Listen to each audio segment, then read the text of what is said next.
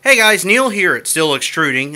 Just showing off something interesting I just did. This is the Pink Pony from Thingiverse, printed at point or 0.01 layer height, which of course you can do. Most people end up going very, very fast to get that.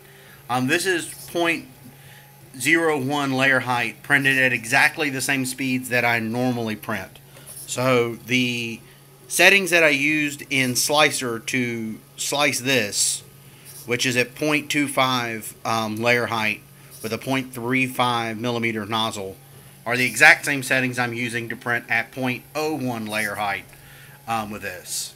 I love Slicer. This is Slicer point or 5.7, which is the newest release. I think it was released the 22nd of December, 2011. Of course, my Makergear Prusa, Marlin firmware 1.1. It's been printing now for 10 hours. The funny thing is that this G-code was around 85 megabytes worth of G-code loaded onto Clement's SD card reader here.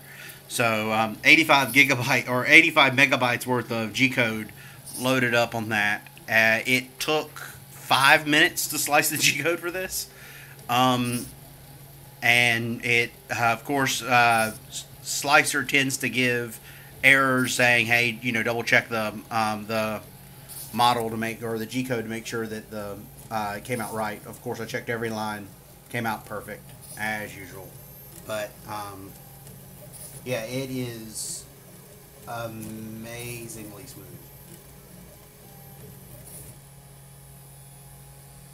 It's actually, it doesn't even feel like use deposit method. It actually feels more like powder bed to the touch. I mean, it has that rough feeling, but you can feel almost as much ridge, almost as many ridges this way as you can that way. So it feels completely uniform. But anyway, just wanted to share. Have a good day.